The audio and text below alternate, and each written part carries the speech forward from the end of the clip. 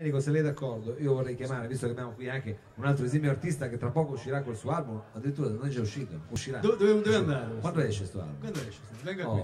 Signore e signori, un applauso per un costipato Dejan!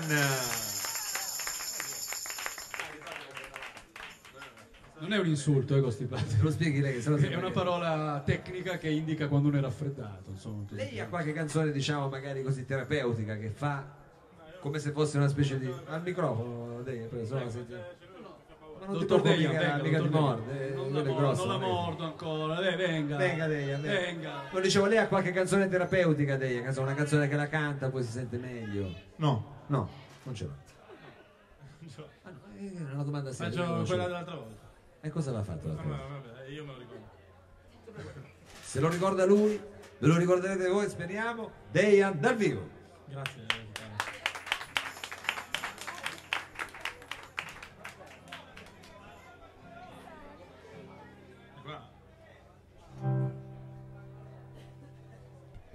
Ho fatto un incubo, qualcosa di bruttissimo, e ho visto cose che non sapevo di avere in me.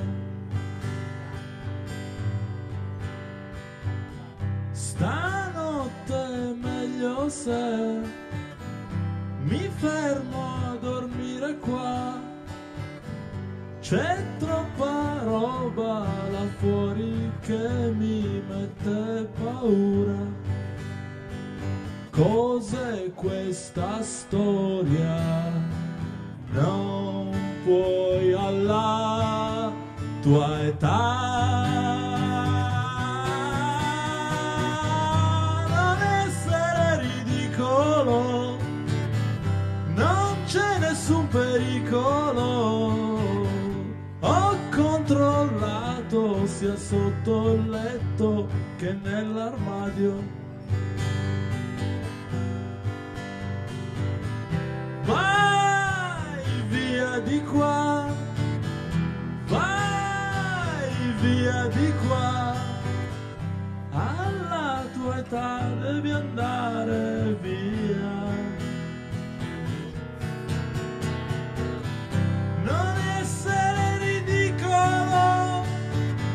Non c'è nessun pericolo, tranne le cose che non sapevi di avere in te. Tranne le cose che non sapevi di avere in te. Tranne le cose che non sapevi di avere in te.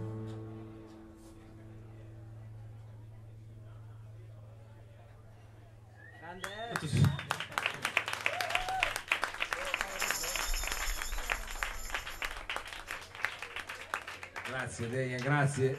Io a questo punto, no, non andare via, che adesso mettiti, diciamo, sulla pianola, perché volevo di nuovo invitare qui sul palco niente po' di meno che Vittorio Cane. Ecco.